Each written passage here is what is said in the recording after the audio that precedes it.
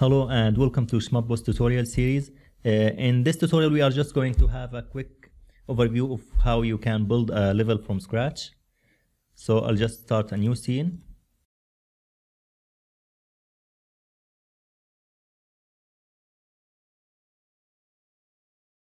So now our scene is saved and I'll prepare for lighting settings inside lighting. And if you have a previous version of Unity, you might not need to press a new lighting settings button, just auto-generate. And for now, let's start making a level. So you go into Edit, Shmup level, create finite level components. After that, you see a message over here that reminding you that you don't have a UI and you'll need to add it manually. So you go into prefabs, UI, level UI, and that's it. Basically now you have all the elements, the core elements you need for your level. We will explain them as we go on so that you don't have too much information just right off the start. But even if you want to read, you can always go to the documentation and you can choose components, for example, and you can read on any components you would like to. Very quickly, you have the level, which you can choose the vertical or the horizontal level, where you can spawn the player, and its depth index. And the depth index determines the Z position of items on the level, so they can have things on top of each other. And the camera has a script. And the multiplier defines the global difficulty system, which we can explain in another tutorial. For now, it's just set on normal difficulty by choosing this number at 1. 0 will choose easy, 2 hard. Let's keep it at 1, so it means it's taking this data. And input handler, just the input and the background. Let's just add one background so that we can see something.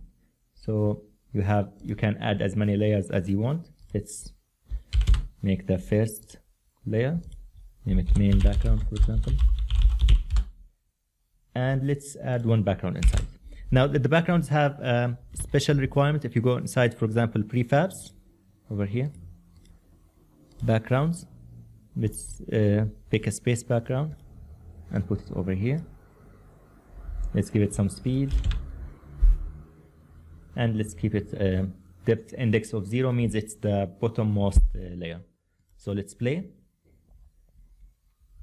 So now you have your own background and your scene.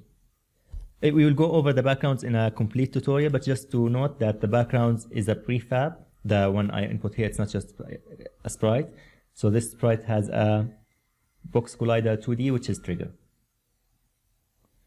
All right, and if you notice, we have a message here reminding us that we need to input a player. So I'm just going to edit, Shmup agents, create player template. So inside the player template, we now have everything we need for a player, but the player doesn't have any visuals. And also to help see things, I'm going to the scrolling background and going to turn on the preview button to see the background. We go to the player and I'll add from the prefabs agent visuals just one of the spaceships. Let's just put the Star Sparrow over here. I'm going to unpack the prefab so that we don't change anything. I'll delete the colliders that came with it. And now we have a player, but as you see, it's not pointing in the correct direction. So I'm going to change its rotation. Players for vertical levels need to be turned to have the direction upward, and in a horizontal level they'll need to be rightward. And enemies are the opposite. Once you spawn them, you will see the result. So let me just make it smaller. It's too big right now.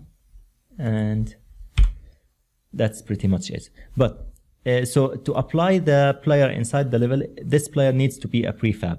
So I'll just create a prefabs folder inside here. Let me call it tutorials. Or tell you what, let me put it inside the demos. And inside here, I'm going to drag and drop the player. And I'm going to apply the player over here. to deactivate this one and play. And that's it, but the player now is not moving because the mover is set to 0. So I'm going to open the prefab. Let's give it a speed of 10 and move. So now you basically have a player which is bound by this box and moves inside the scene, and we can later on add weapons to it and modify the backgrounds.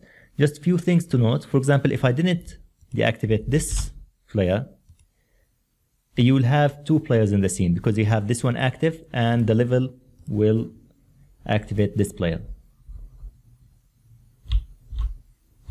Now the easy way is to deactivate it, or I have even here, if you can see, prefabs editing and testing, which basically deletes anything inside this when the game starts. So to make it easier, everything you do a prefab or something, you just place it in here. And if you do any adjustment to this one, just make sure that you hit the apply. These are somewhat the basic Unity skills. Anything inside the level or inside the spawner needs to be referenced as a prefab. And that's pretty much it. Okay, and in other tutorials, and just to quickly recap, let me show you, this is the fields, this is the play field. Let me hit is drawing field. So this one controls where things are spawned and also where the player moves. Let me, for example, offset it. And this is a despawning field where anything that goes out of it will be despawned. So let me make it a little bigger and let's play. So you see now the player can't move more than that. Let me just put it back, and you can even control individual edges. And the field source determines how this field is calculated. Currently it's calculated by what the camera sees, view field. It can be calculated by the background directly or by the input values you put inside here. Let me just put it back into view field. And that's the first tutorial. So to recap, you have the core elements over here, which are the level, multiplier, input handler, and you have the different fields, game fields, like the play field, despawning field, and you have different pools which have been already set for you. And again, you can read more on inside the documentation. And the main menu, we'll get to it in a different tutorial, and you have the camera, background, and the different agents. In another tutorial, in the next one, we probably will see how the background works.